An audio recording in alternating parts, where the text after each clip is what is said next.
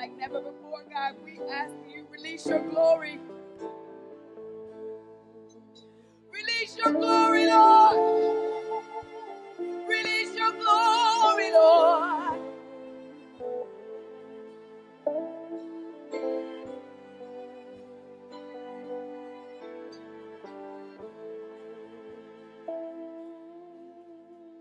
Standing before the throne, there are no words to say, but holy, holy, holy. Standing before your throne, there are no words to say, but holy, holy, holy. You are holy, Lord God Almighty. The earth is full of your glory. God, you are holy, Lord God Almighty. The earth is full of your glory. Standing before your throne, there are no words to say, but holy, holy, holy. Standing before the throne, there are no words to say, but holy, holy, holy. Standing before your throne, there are no words to say, but holy, holy, holy. Standing before your throne, there are no words to say, but holy,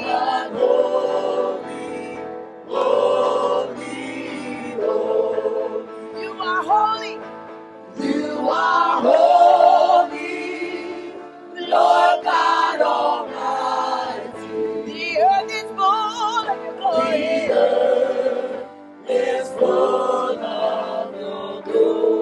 You are holy,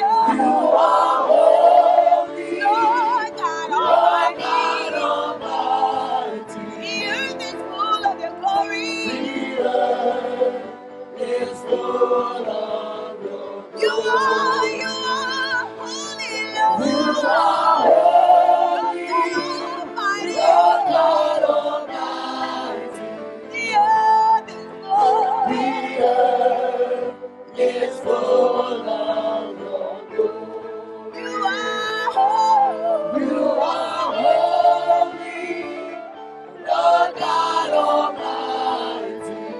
The earth is full. The earth is full of your glory. The earth is full of your glory. The earth is full of your glory. The earth is full of your glory. Your glory, your glory, your glory, your glory, your glory, your glory, your glory, your glory, your glory, your glory, your glory, your glory, your glory, your glory, your glory, your glory, your glory, your glory, come on, your glory, your glory.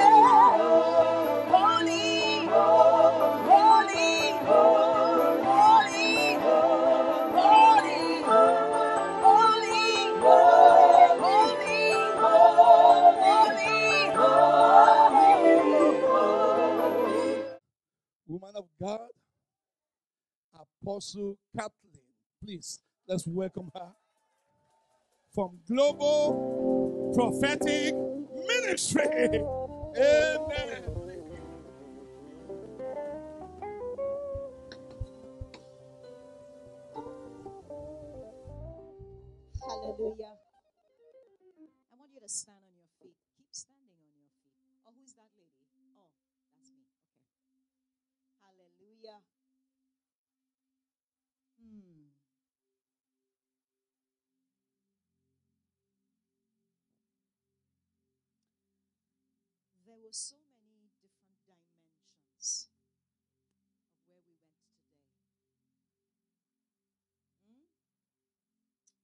So many different dimensions. From the worship, awesome worship team. I see God is growing you in grace as you remain faithful stewards. I decree and declare over all of you that every time you worship, it will be different. In the realm of the spirit and the natural, it is prophetic worship. And I want to decree and declare over you as well. Be open for the sound of the Lord. In the midst of the worship, leave room for prophetic utterances. There's a shift, and it's going to begin in the worship. It's going to begin in the worship.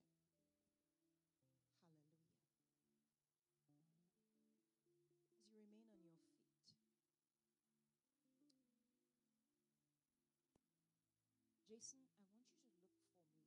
See if you could find that. I need to find that before we close off today. The last time my husband and I were here, it was in November 2017, Apostle. Just want to get the digits correct. But I do know that there is a 7-year time lag.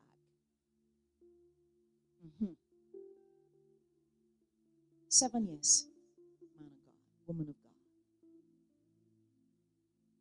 7 just happens to be God's perfect number.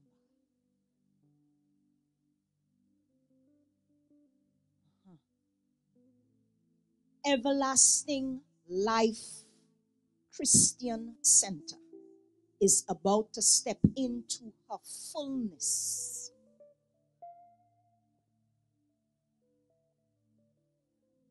How many of you want to be part of that fullness? So that's why I need the exact date. I want to make sure that we've crossed that border. I'm picking up in my spirit that we have. So it's time to cross over and step in. When Jacob went to possess, now I haven't even touched my word just yet. This is prophetic utterance here. It's what? Prophetic voice. Oh. I promise you, sir, I will honor your time. There's a supernatural extension onto the time that I was given to now facilitate. My mouth becomes a gate for God right now.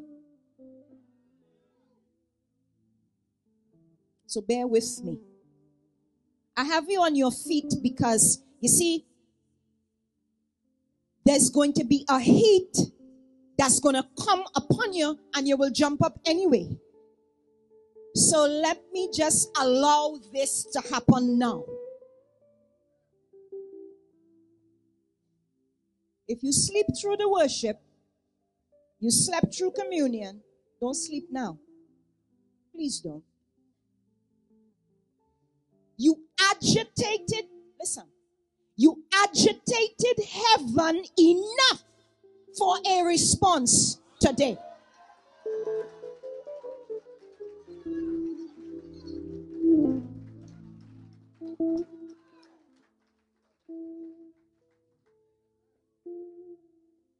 You've been agitating that cloud since Friday. And as the man of God said yesterday, there's a what? A what? So we're on day 3. Something happens on day 3. There's a resurrection power that's going to be hitting this place, my God. Every dead thing that is in your life is about to come alive in the name of Jesus, my God.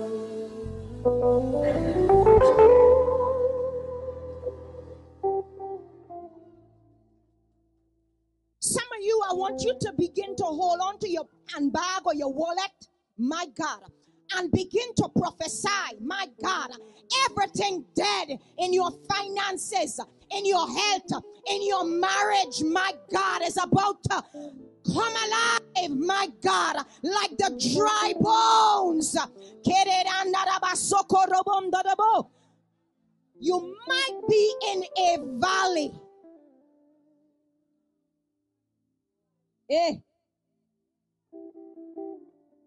I don't know what lie the enemy has been telling you.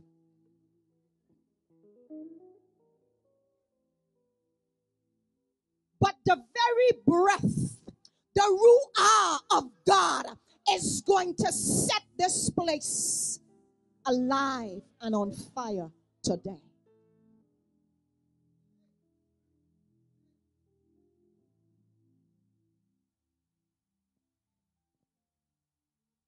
Could you read that scripture for me? Come, son.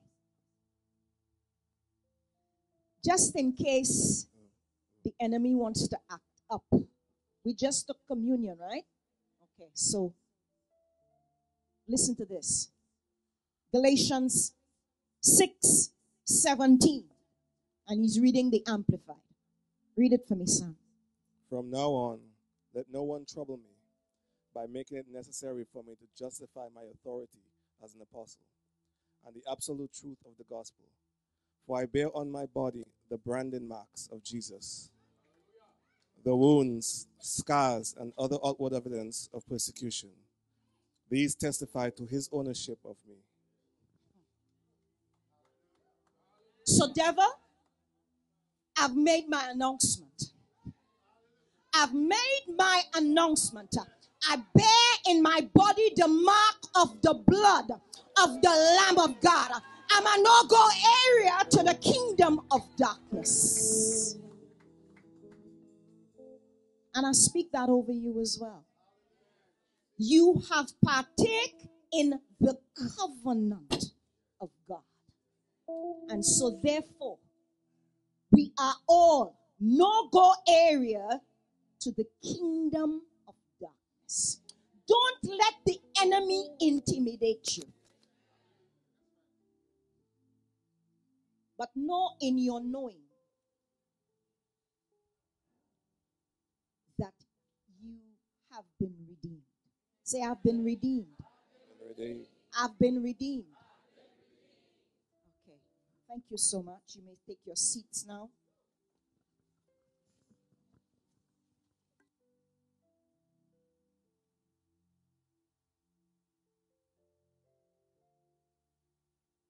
Now, I'm a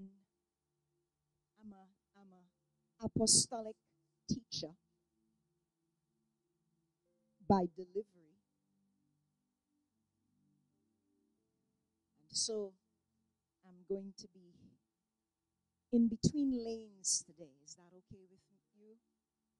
I'm going to be in between lanes today.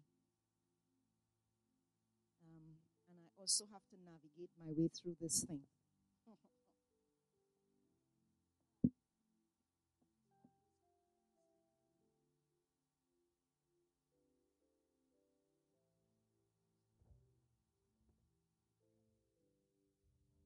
Okay, so we have some slides. I'm going to ask you to put up the first slide for me. Exodus 19, 5-6. Now, there's some specific versions of the Word of God that I like to traverse. And so, one of them just happens to be the voice version. And because this is the prophetic voice conference, I'm beginning to release this prophetic word. And it was 11:11. It just switched to 1:12. exactly when I started. So 1:11 is showing up again. Amen. So as we read, we'll all read together on the count of 4, 3, 4. For now, if you will hear my voice, come on, go.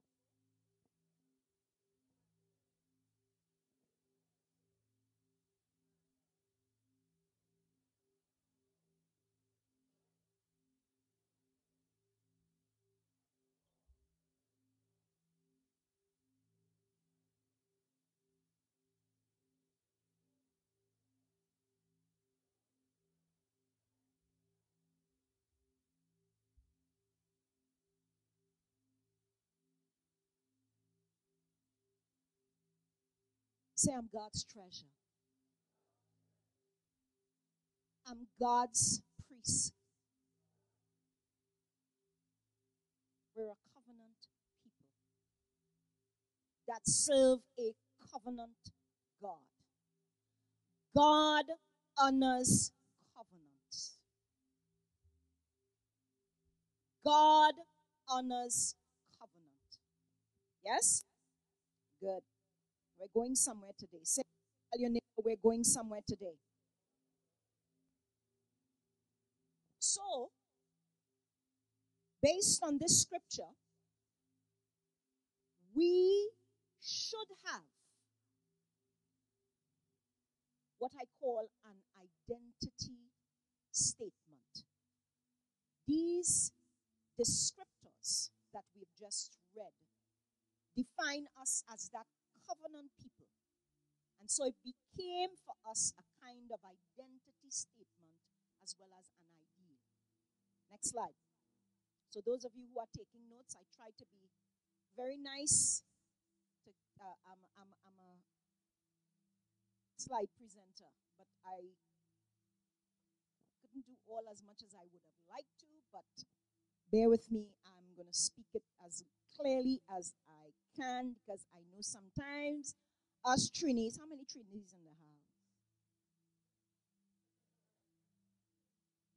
house? Y'all have been too conditioned. How many Trinis in the house? Well, all right. How many West Indians in the house?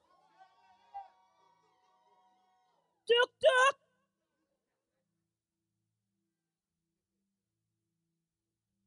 All right. Good.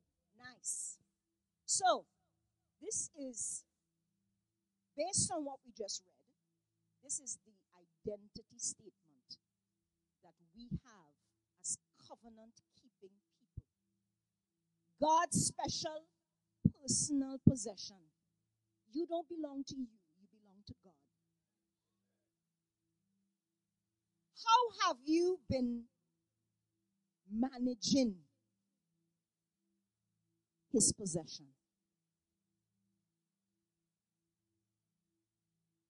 Question. Priests to God who form the basis of his kingdom.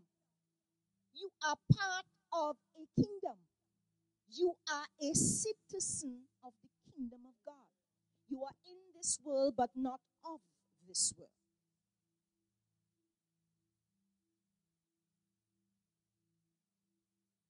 And you are a holy nation set apart for his exclusive service. So in essence, do you belong to God? Do you belong to God?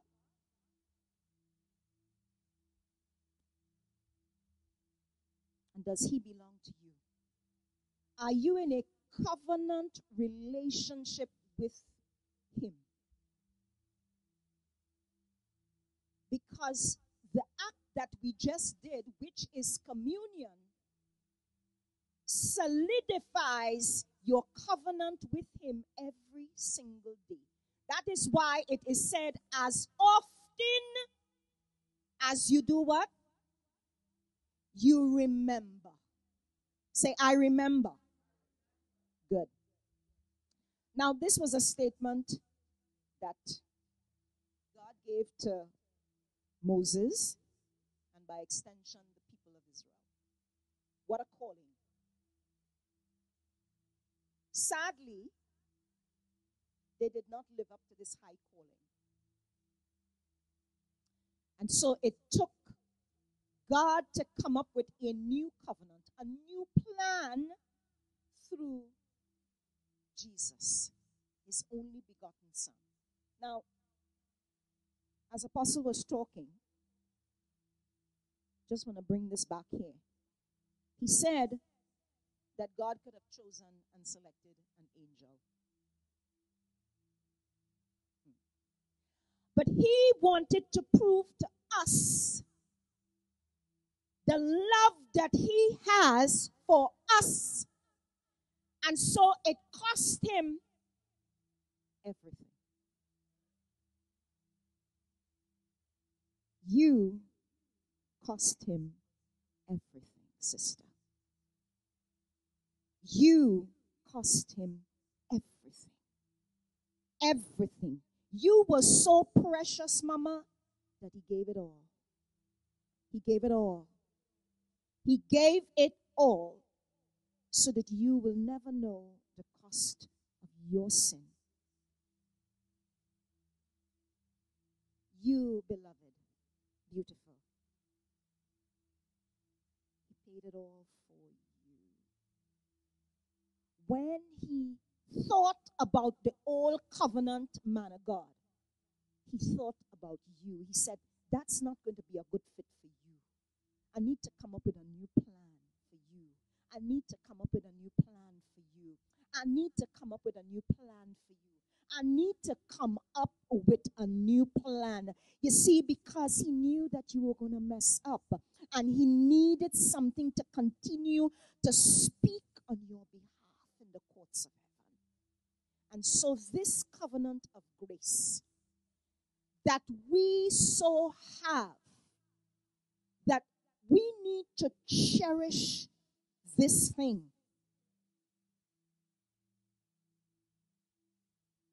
Every time we sin, think about you're sending him to the cross all over again. That should help to stimulate, to think about what you're doing. You see, when we look at the Jewish New Year, and we just came out of it at the end of September, so early October, from the 1st of October to the 4th of October was what we call Rosh Hashanah. Every single time that time comes around, it's an opportunity for us. This particular season, 5785, is the season of King Priests. And you can refer to Revelation 1:6, Revelation 5:10, and 1 Peter 2:9. There is always an opportunity for fresh anointing for those who are expectant. There is always an opportunity for new beginnings. A chance for greater blessings. But most importantly, we must let go of things that has come to an end. Some of you, you're holding on to things that are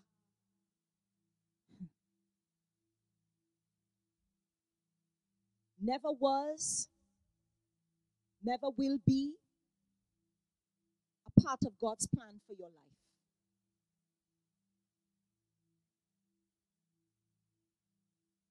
You see, you can't step in to the new until you let go. You see, there's some things that every time the season comes around, you get a visit. Oh boy, prophetically, I want to speak to somebody here today. If all things going just right, just nice, but you notice, or you don't want to notice, that every time you step into a new season or a new dimension, someone shows up.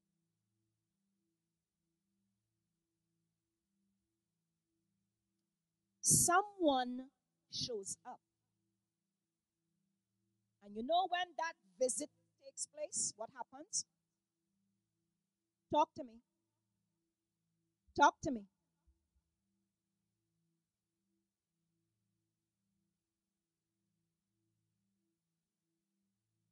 It delays you. It alters your necks. Come on now.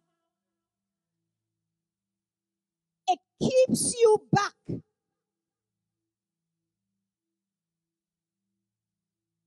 And sometimes they would ask you, what are you doing that for? I like you just so. So it's time to change. It's time to shift. It's time to shake off those heavy weights that can. Listen, stop running on other people's seasons. Things that have finished. And no, I know you're good Christians. And you want to do right by God, right? So, you'd say, give the brothers a chance. I'm a work in progress. Let me give the boy a chance now. Let me get the chick a chance now. She looking good, you know. All I need to do is just get her cleaned up.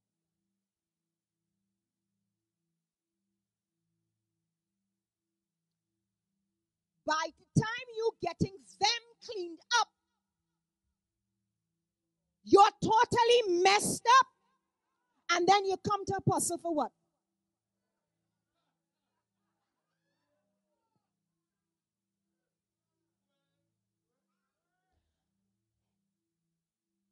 But I want to tell you, that was in last season. This new season coming here now, you wouldn't be able to find him or find her to clean up your mess.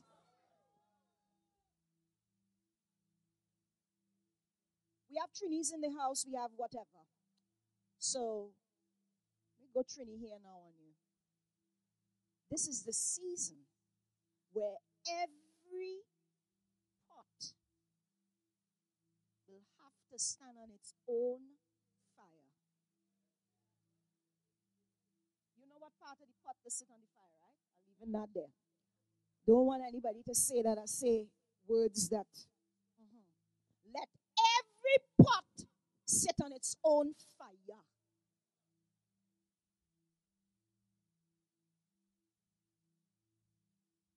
Because, you see, this is not time for dial a prayer.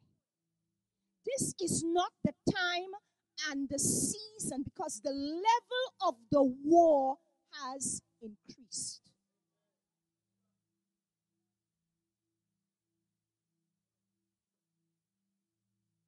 In other words, the game has changed. The game has changed. The players remain the same. But because you don't know what time it is,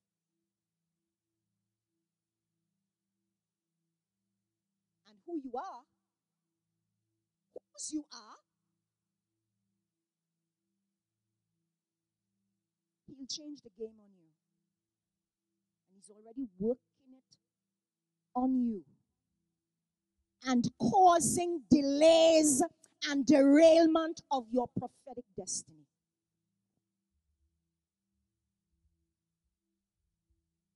Let go of things that has come to an end. And embrace the things that are completed in him. Because you see, when you come to an area of transition, there is always some dead things that dropped off that is no longer part of where you need to go. And some of you like to travel heavy.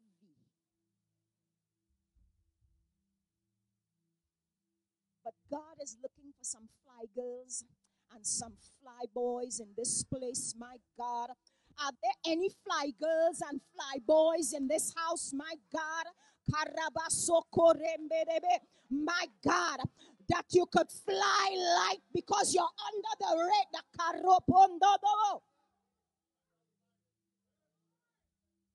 Where are the fly boys and the fly girls?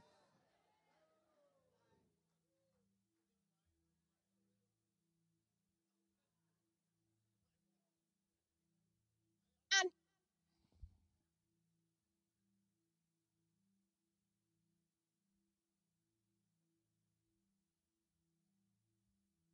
so you're a fly girl or a fly boy, right?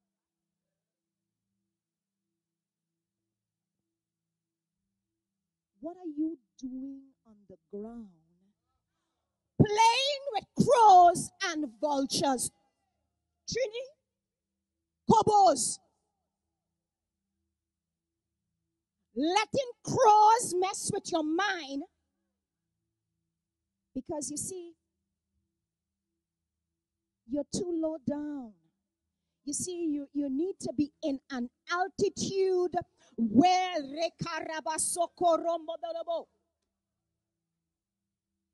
let me tell you something. Your attitude determines your altitude. We talk about high places on Friday, right? So why are you explaining yourself if you consider yourself to be an eagle? Why are you explaining yourself to a turtle?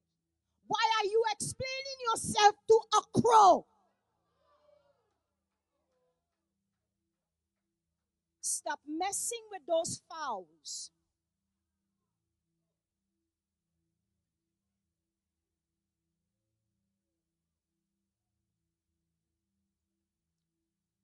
You see, I'll tell you a little secret. Eve in the garden. Good. If she knew this, she would not have had a conversation with something she should have killed. Oh, Lord.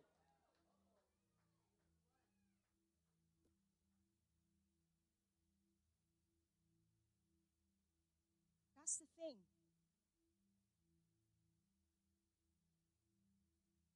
If we are going to keep pace with this, we got to have a different mindset. As covenant-keeping people, the anointing that is upon your life. Listen, there's a statement I make. The anointing that runs on and through my life has cost me everything. And it keeps on costing me. So please forgive me. If I manage it well, if I guard it well, I don't jump up in every party. I don't dance to every song. Because you see, the slightest mistake could delay me in a season that I do not want to have.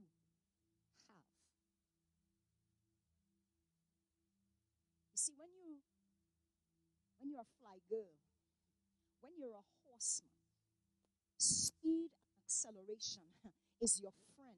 Hallelujah, my God. Man of God, you don't have time, because let me tell you something about eagles and fly girls. You see, when the storm comes, it gives you momentum. many of you, you're in the midst of a storm. You know what you need to do, right? Oh my God, Apostle, I wish I could just, the eagle is one of my pets. You see? We look at storms through the lens of the enemy. If we look through the storm through the lens of God, we see it as an opportunity to do what? Higher. We talk about what? The high places on Friday. So if there is a storm, what commands a storm? A certain dimension of the wind.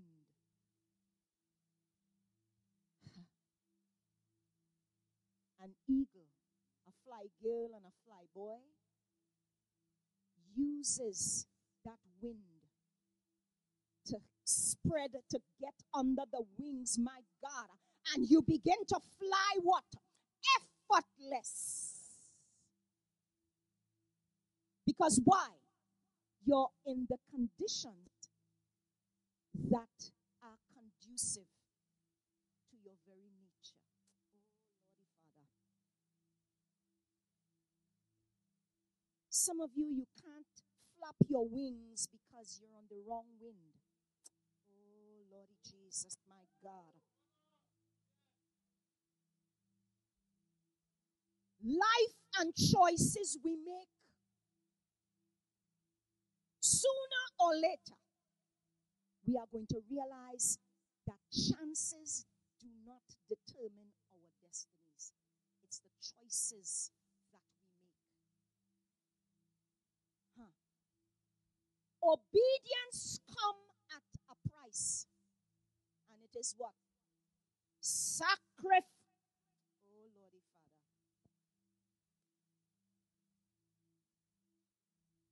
I can sense some of you under the sound of my voice, your spirit, your soul is being, my God, it's being, it's agitating, it's being stirred, it's being, my God, but I decree and declare, my God, that your air gates, my God, is now clear, making it conducive so that your spirit, man, your soul can receive this word and the change, the transformation, and deliverance that you need starts in your soul. Your soul contains your mind, your will, and your emotions. So obedience comes at a price, and it's called sacrifice. Disobedience comes at a cost, and it's called consequences.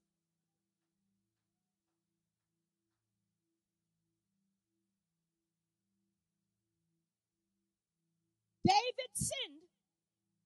He was a man after God's own heart, eh? A man of God.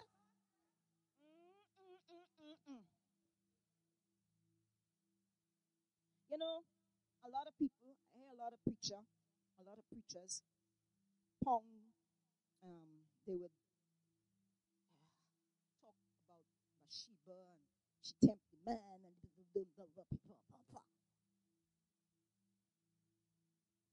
Can I give my opinion, sir? Thank you, sir. Bathsheba was in her husband's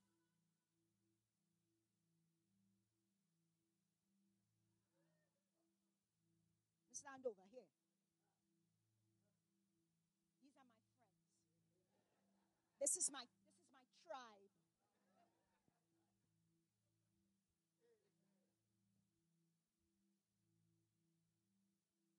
The woman was outside taking a bath. You ever stop to think why she was outside taking the bath? Let me educate you and enlighten you. In those days, when a woman is having her monthlies, she could not bathe.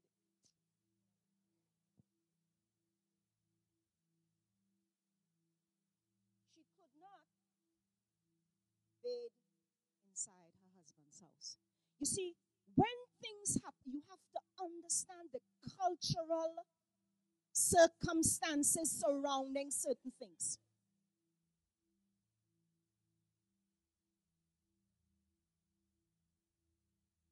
And so she was doing what she was supposed to do, or what she was ought to be doing. And the enemy, just like what? In the garden, could you imagine you are in your own property bathing and somebody peeping at you? Not once, not twice. I am sure he must have been doing it for quite a while. You see, he was a man after God's own heart, but he had a problem. A very serious one. And it was called lust. That spirit of lust cost him a couple things well. And it ran from generation to generation. Where incest, listen, I don't need to go there. It didn't run very far. It just ran in the family.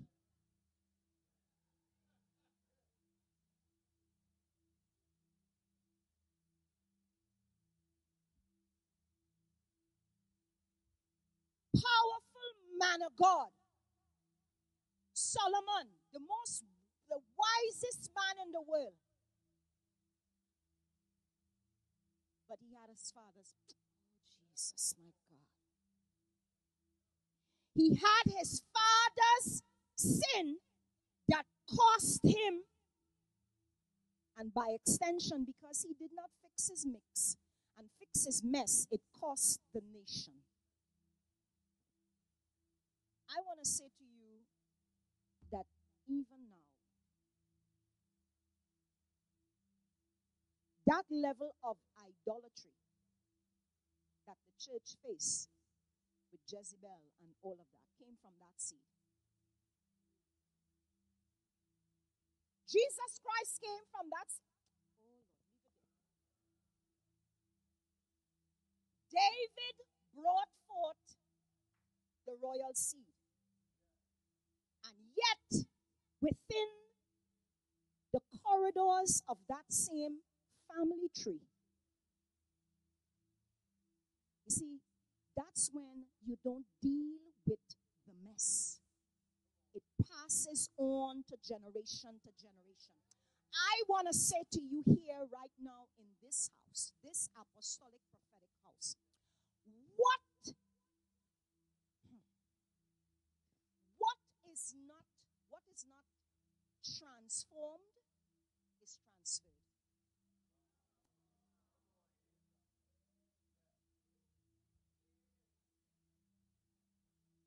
I just give you the justification there. What is not transformed is transferred. When it goes from generation to generation, it upgrades.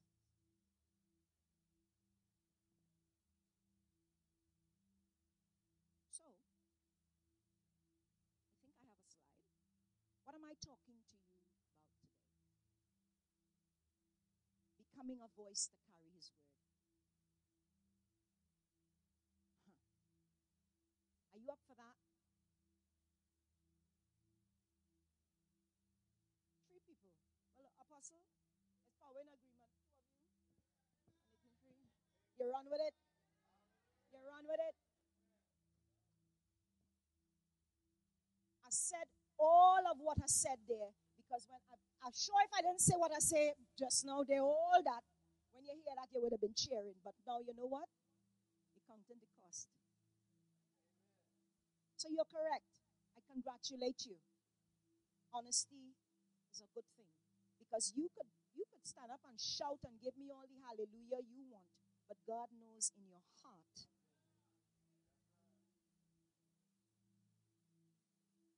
And I'm not looking for a hallelujah chorus here or an amen chorus. I'm looking for heart agreement with God. 2020, the Gregorian calendar, which is the calendar what we follow, happen to collide. Say collide. Coincide. There was a convergence. There was the two just happened to just come together. And you know what happened there? When 25780 and 2020 came together, it became the decade of the P, which we talk about, right? Good. So, it's always good to drop back a little bit and then come in. So, before we entered 5780, there was 2019 and 5779. That was the decade of IN. AYIN. The decade of what? The seeing eye. So the seeing eye now became one with the speaking mouth. Yeah. So it's important for us in this season that we discern when to speak, when to be quiet. Will be a very critical component during the next decade if the kingdom is going to grow and mature. Some of you, you're in a quiet season where you feel as though you're not hearing God. He's forgotten you.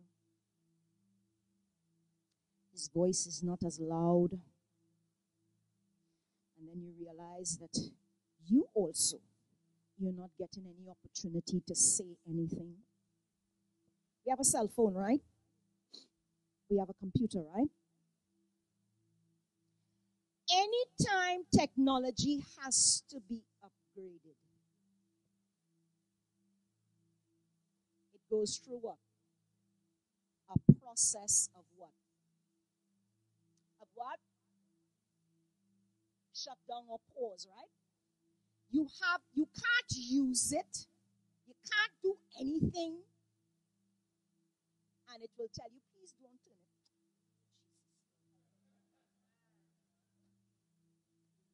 Please do not what? So I want to say to you, don't turn it off. He's upgrading you. Say, I'm being retrofitted. Yes. You're not on shutdown. He has not forgotten you. My God. My God.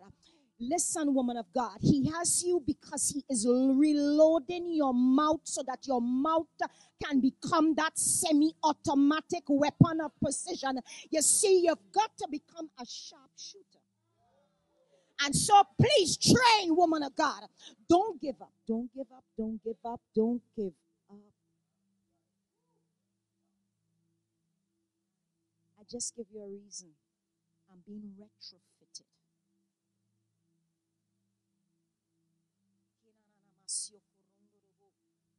Woman of God, you're being retrofitted. My God. Your armor is being fortified. Every crack, my God, is being sealed up, my God. You are being, oh Jesus, Lord, help me here. Some of you, I am literally seeing where you are actually having like a titanium spine being placed inside of you. He is strengthening your backbone because of what is ahead. You see, mouth is the expression of breath. Through our mouths, the breath becomes vocalized. The main channel through which breath is exchanged is through the mouth. Thus, the mouth becomes a powerful expression of what? The breath of the Holy Spirit. It also becomes a powerful expression our own breath. So, those of you who have spent a great deal of time seeing what God should have no difficulty in the next decade expressing his thoughts in words and in deed.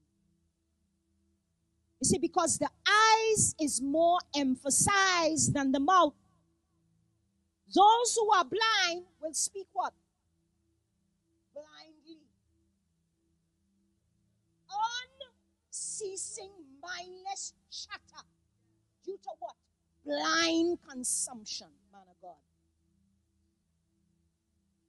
Because what is in your heart eventually comes through your mouth. Confession brings what? Possession. I want you to say, I can what I say. And we all know the woman with the issue of blood, right? In Mark 5. I'm not going there. You know there.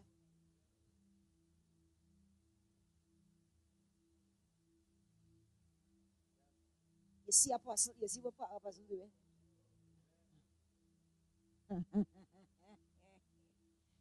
Where did her breakthrough come first?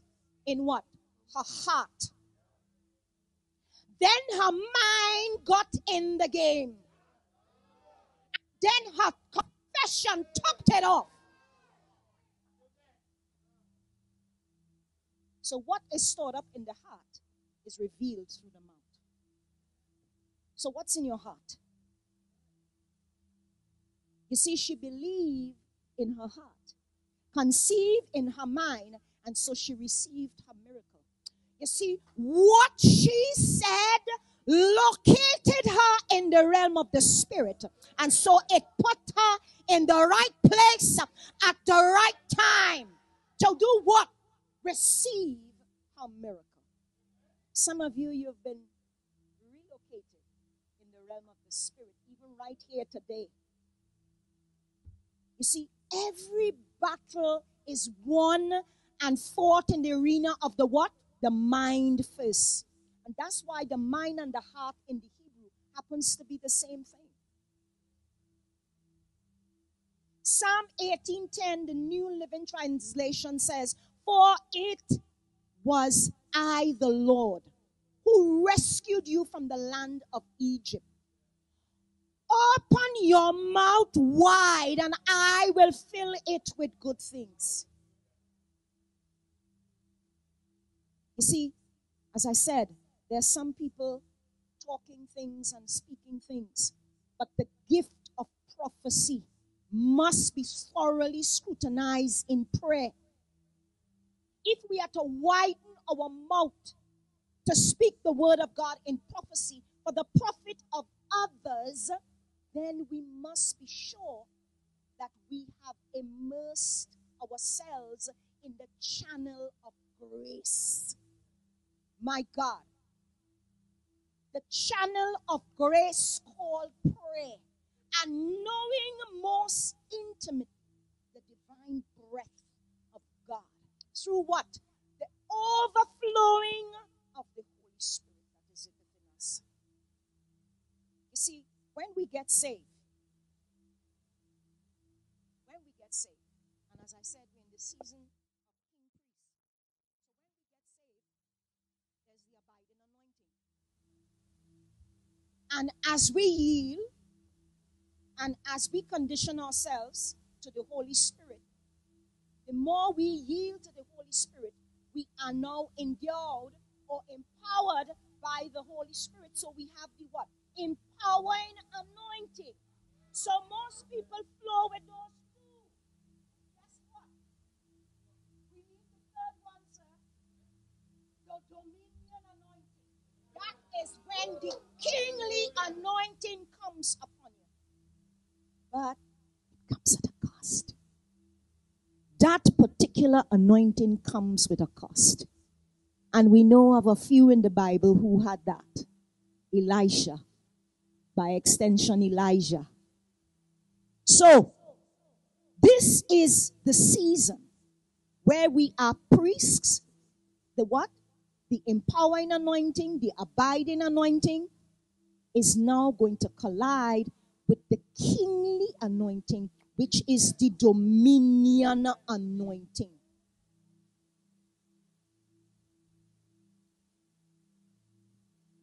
But in order for you to really win, say I'm in my winning season, you need to have all three. So count the cost of the third one, okay? Count the cost of the third one. I want you to declare with me, I am the righteousness of God. As you make that declaration, in this next season, I want you to ask yourself, who is behind me? Who is behind you? Who is behind you? Okay.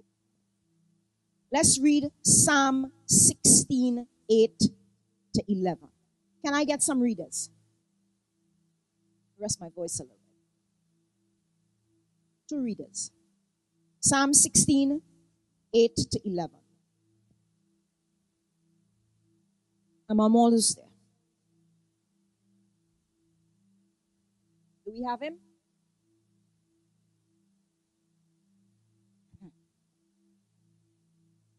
You gonna read, sir? Okay.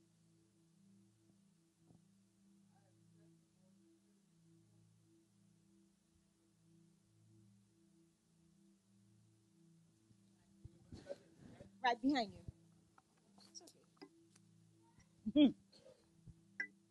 The word of the living God. I have set the Lord continually before me, because he is at my right hand. I shall not be moved. Therefore, my heart is glad, and my glory, my inner self, rejoices. My body too shall rest and confidently dwell safely or in safety. For you will not abandon me to Sheol, the place of the dead. Neither will you suffer your Holy One to see corruption. Go on. You will show me the path of life. In your presence is fullness of joy. At your right hand there are pleasures forevermore. So, set the Lord always, not sometimes. Set the Lord always before. So, authority is a central pillar in the kingdom of God. Do you agree? Heaven and earth were established by the declaration of God. Everything came into being because God what? Spoke it. So everything happened by speech. And because I'm speeding up now, Psalm 33, 6 and Genesis 1, 1. The first utterances came from the pay, the widening of the mouth. So the power of those utterances reminded everything and brought everything into existence. So the powerful word, let there be. What God did is give proactive permission for things to exist. Question. Now the light here is not only absence of darkness, but it is also the yoke-breaking presence of God, as we heard yesterday, the Kabot. The liberating essence of truth and the mind transforming potential of every revelation of God. So when the presence of God, when the Kabot of God enters your domain, enters your sphere, some things has to shift.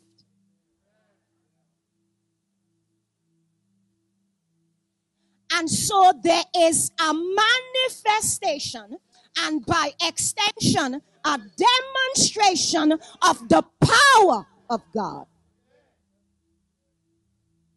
And that's what we've been seeing for the last couple of days. Everything man has existed because God has given him permission to create. I don't care who say what. But it is within his laws that he has stipulated.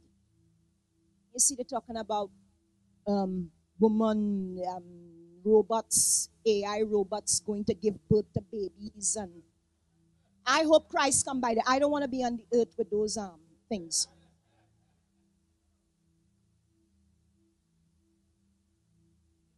Because those things which are created outside of the law of God does not carry the same authority.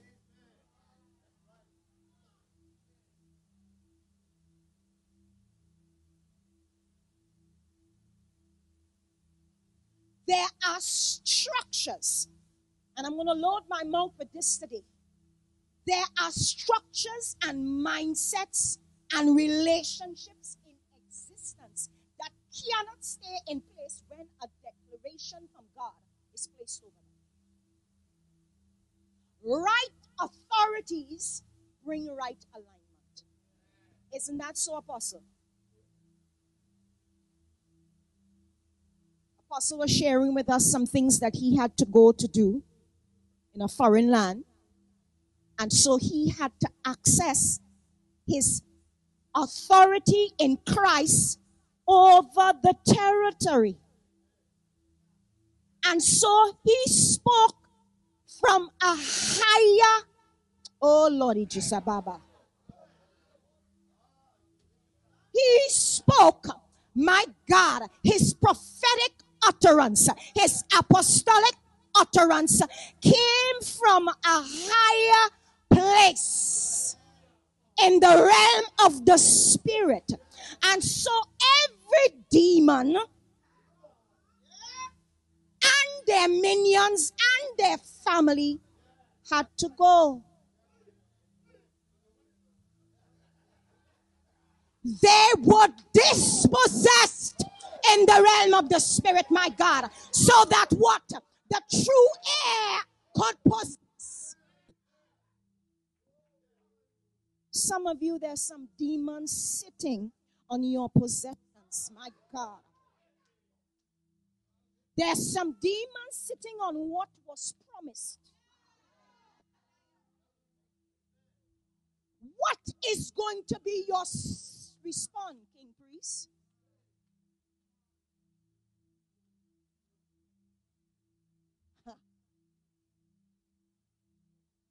You see why you can't just flow in the abiding and the empowering anointing?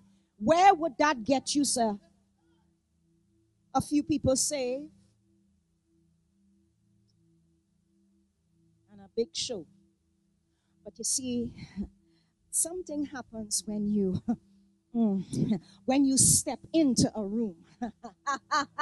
You don't have to announce who you are. Every demon in that place know who you are. My God, and they begin to do what? Hit the exit.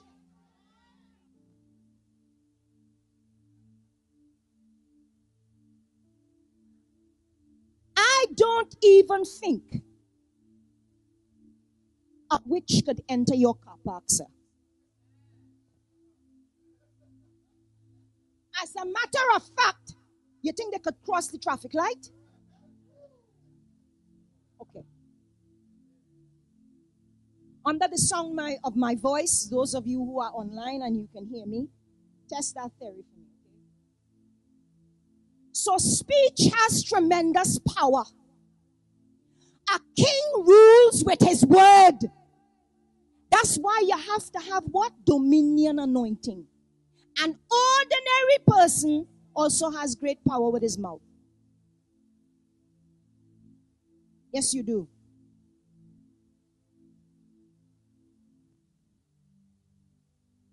The words we speak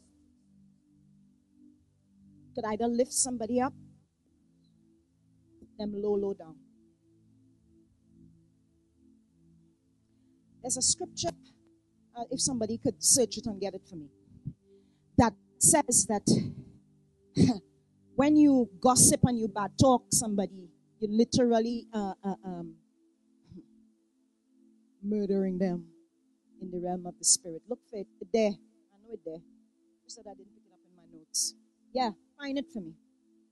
Let them hear. Our words create a world, saints of God. So becoming a voice to carry the word is important in this season. How are your words being used at home? Over your children, over your spouse? Yes, I am going there because I'm going there.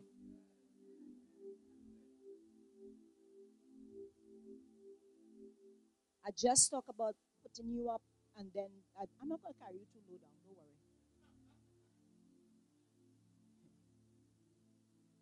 How you use your words at home will be how you use them to shape the world around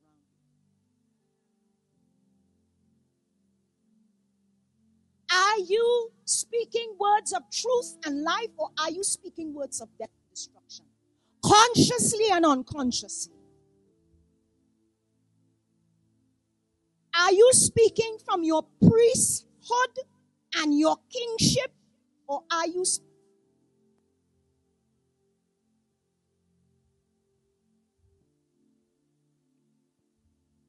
Proverbs 18:21 tells us something. Death and life is in the power of our tongue, and they that love it will eat what? The fruit thereof. Psalm 141 verse 3, and I'm reading two versions for you here very quickly. It says, guard my mouth, O eternal one. This is the voice version. Control what I say. Keep a careful watch on every word I speak. This is a prayer I pray every single day.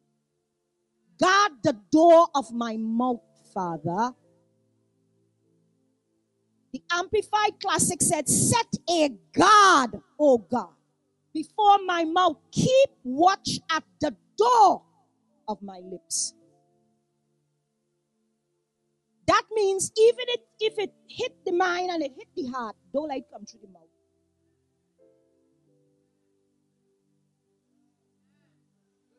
Let me give you a little secret. Most times, and I'm saying we, most times, you know where the enemy gets his ammunition to use against us? Oh, I wish I could do. I wish I could.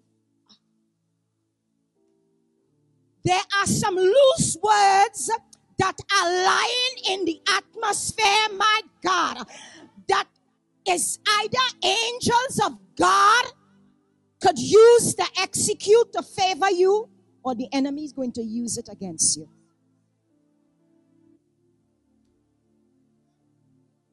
So which one is going to work for you? The enemy leaves nothing in the atmosphere. He's good like that.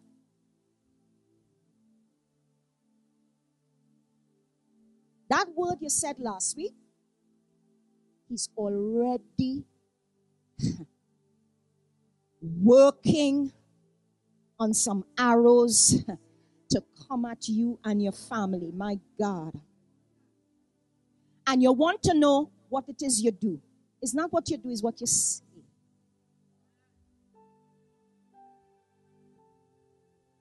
You see, saints, heaven is asking the army of God to pray, not to retreat. To guard our mouths. Prepare our mouths to be used as a semi-automatic weapon of precision against the camp of the enemy.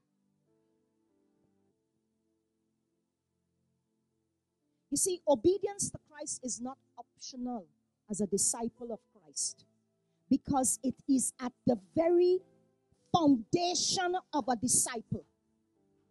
So I don't want you to call yourself a Christian anymore. I want you to start calling yourself, I'm a disciple of Christ. You see, a disciple does what he says. So instead of receiving God's instructions with resistance, I want you to yield to it immediately. I want you to say this with me. I will yield to it immediately. No matter where God calls me, my answer is a hard yes. Now, heaven is listening to you with this, huh? So be sure that this is what you want. 2 Corinthians 10, 3-5. We know this very well. But I'm going to read the verse. For we walk in this world, we do not fight according to the world's rules of warfare. The weapons of the war we are fighting are not of this world, but they are powered by God and effective by tearing down the strongholds erected by his truth. So we need to demolish arguments and ideas. Every high and mighty philosophy, that's we're in warfare in what? The high place. That pitches itself against the what? The knowledge of the one true God. Against the knowledge of the word of God. We are taking prisoner of every thought, every emotion, and subduing them into the obedience of the Anointed One. Because why? The world is unprincipled. The Message version now, it's a dog word out there. The world doesn't fight fair. But if we don't live or fight our battles the way that God has given us, the tools of our trades are for marketing or manipulation. They're not. They're not for marketing or manipulation. They are for demolishing entire, massive, corrupt culture. And we are in that present season now. So, we need to use our mouth as a generator. I want you to say for me, my mouth is a generator. Could you just cue that slide up for me? Our spiritual language is the major key, speaking in tongues, that unlocks the door to our spirit life and all the attributes and the manifestation of the Holy Spirit.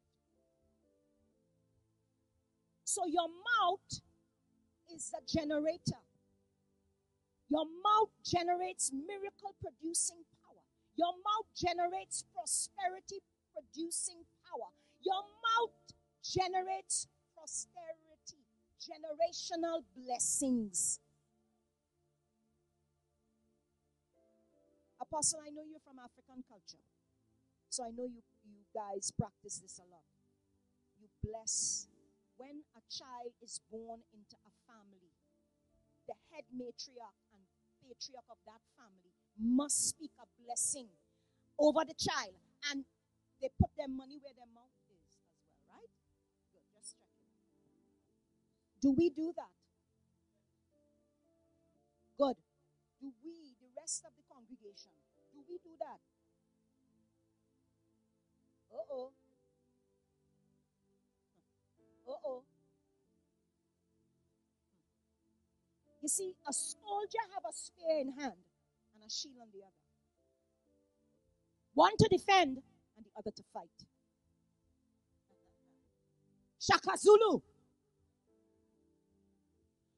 When you encounter the enemy, you are met with persecution, opposition, slander, false accusations. So your mouth now has to have that power of a generator. You know what a generator does? It fuels what? Power. And the words we speak has to now filter those flaming arrows comes. Have you ever thought of a coffee machine have a filter, a washing machine have a filter, a dryer have a filter? So how come your mouth don't have a filter?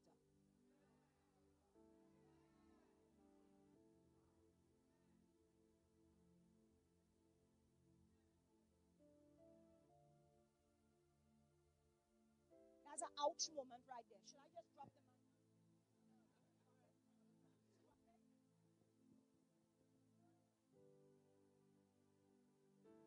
Filtering the impurities that come into our lives, into our minds. Oh my God, listen.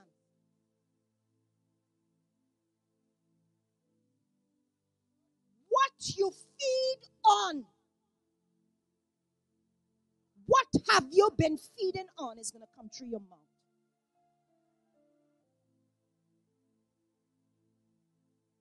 If it doesn't come through your mouth, it comes through another orifice, and I wouldn't mention that one.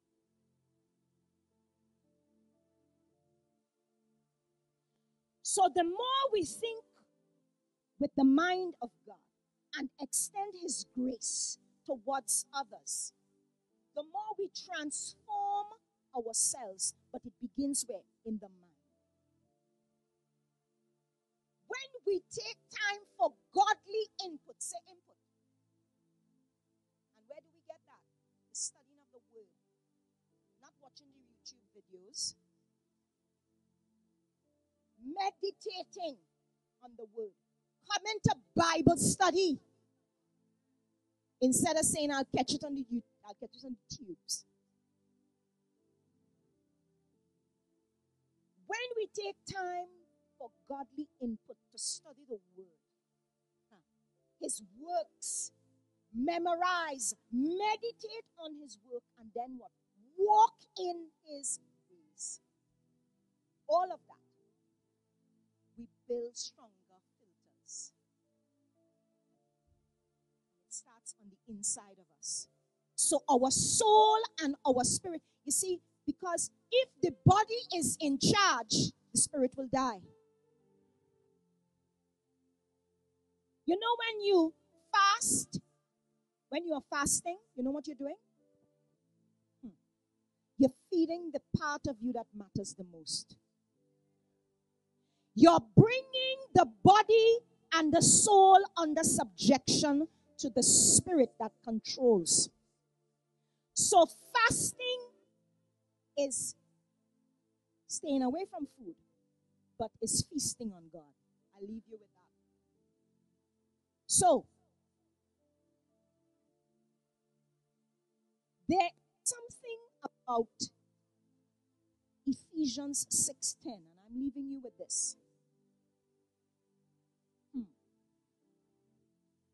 I'm reading the Message version. Ephesians 6:10-12.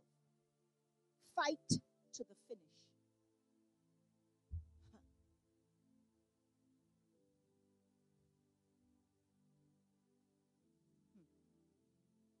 Verse 10.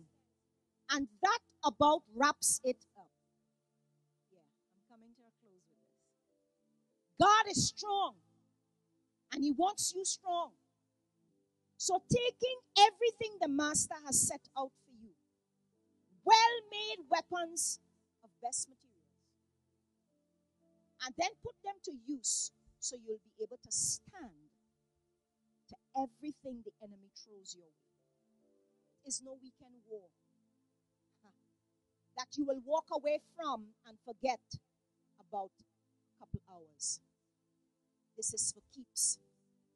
A life or death fight to the finish against the devil and all of his angels.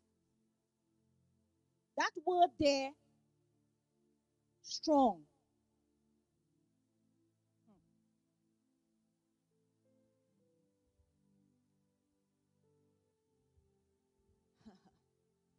Oh my God. That word there was strong. is endonema. It's the Greek word. It means explosive strength, ability, and power.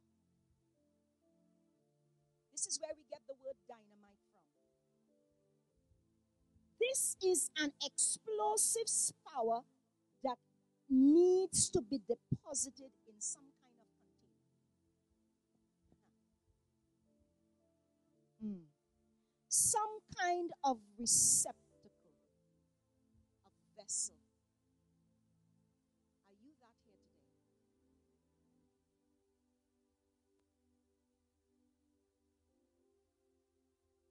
The very nature of this word means that is necessarily must put some type of receiver under to the deposit of this power. It has to come. Is this what you want? Because it is the power that God wants to give us in this season. Receive a supernatural strengthening, internal deposit of the power of God in your inner man. God is the giver, and we are the receptacles into which the power is. I want you to stand to your feet.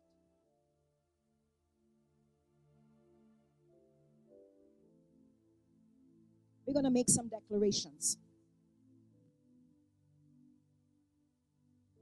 Hallelujah. Abba Father, I decree and declare by faith that I'm filled with the Holy Spirit. I am especially made by God to be the container of the Holy Spirit. He lives in me. He fills me. He empowers me to conquer every attack that the enemy tries to bring against me. God knew that I needed this power, and therefore He gave it to me. I boldly confess that I'm filled with the supernatural, wonder-working, dynamic power of the Holy Spirit. Hallelujah. Abba Father, I want you to fill us, oh God, with this explosive power here today, my God.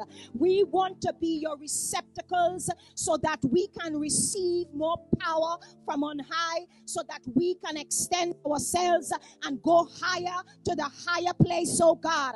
Fill us with your divine enablement through the power and the empowerment of the Holy Spirit, my God. Hallelujah.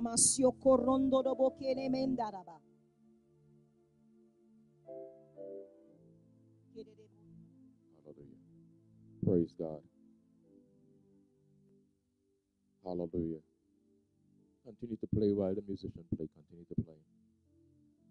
You know, Jesus is the one that is in charge over this ministry. Jesus is the one that is in charge over this conference.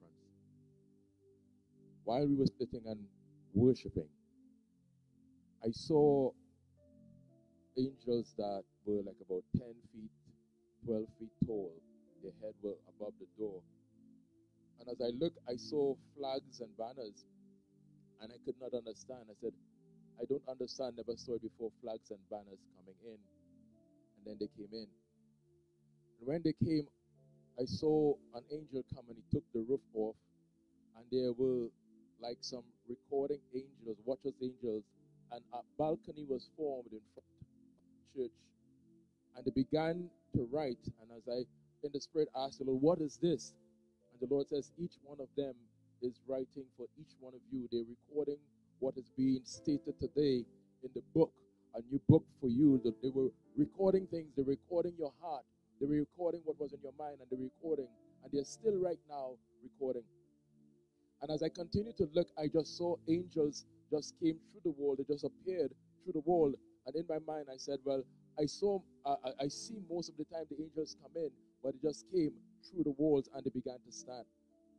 And while, she was ministering, all of a sudden, I felt half of my body most of the time when the presence of the Lord come, Apostle, is like a wind, and I feel my entire body, my paws raising. And I felt half of my body like it was being pulled, like a wind inside was pulling, and I couldn't understand a magnet, half of my body. And I was saying, I don't understand. Is it an angel on half of my body? But it was on my right side. And I said, Lord, what is the right side? And I should quote the scripture. Jesus is saying, I am here on the right side. So this is serious. So what I want to say, as a prophet of God, is that Jesus is here. Oh.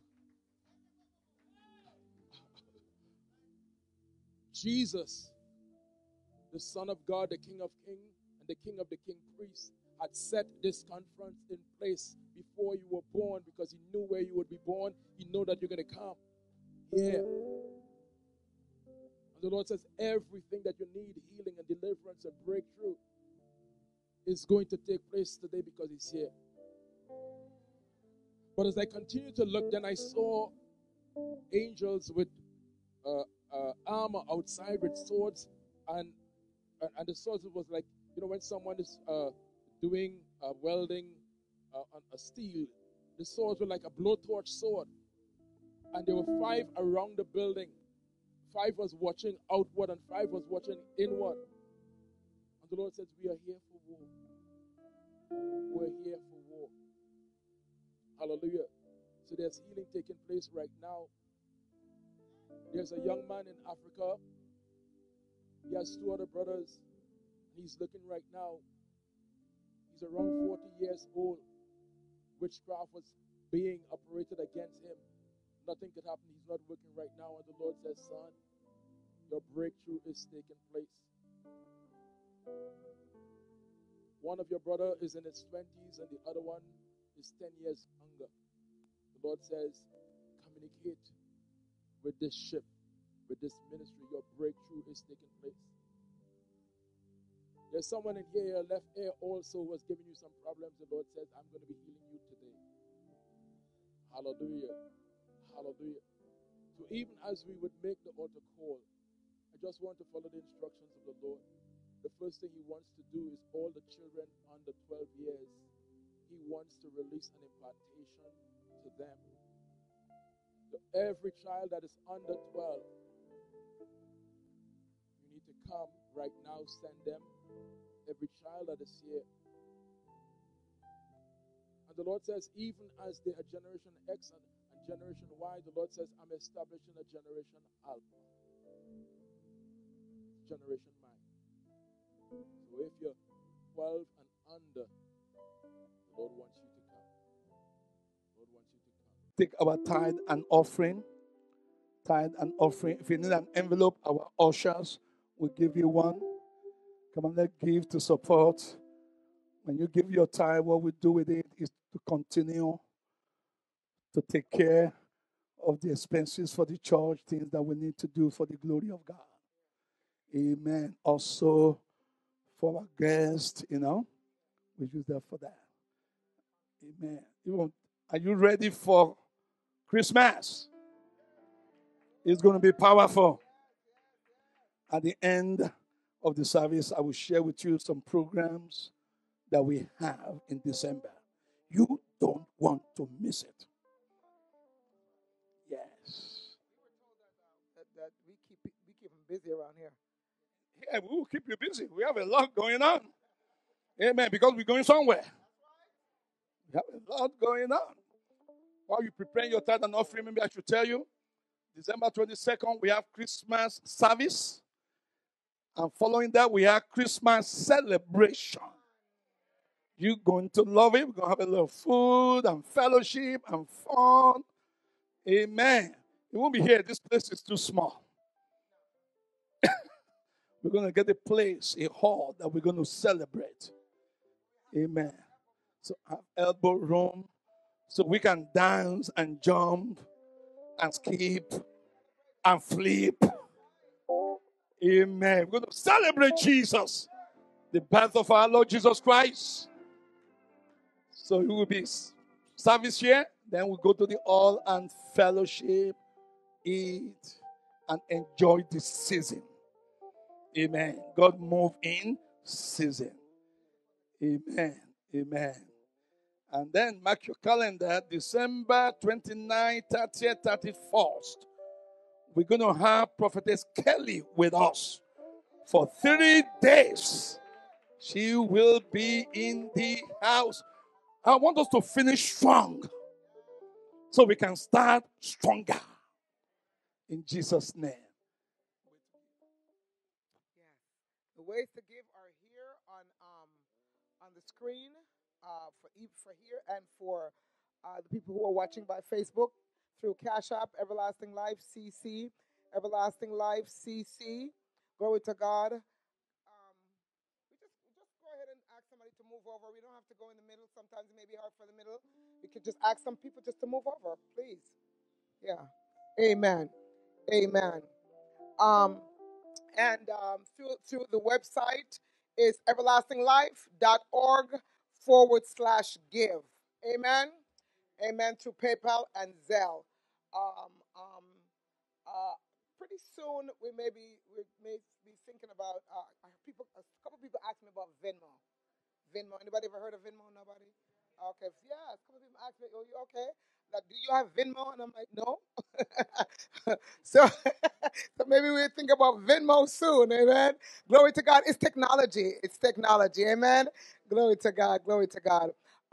Can you stand with me, please, as we just have a word of prayer? Glory to God. Hallelujah. First of all, is there anyone that needs an envelope? I saw that. Anyone that needs an envelope? Praise God. Praise God. Praise God. Glory to God.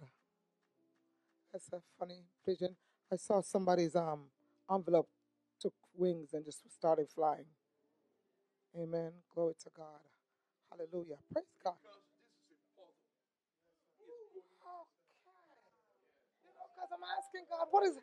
I saw the envelope, and the envelope had wings and started going up. Glory to God. Hallelujah. I'm like, what is that? And I'm asking him, but he's not telling me.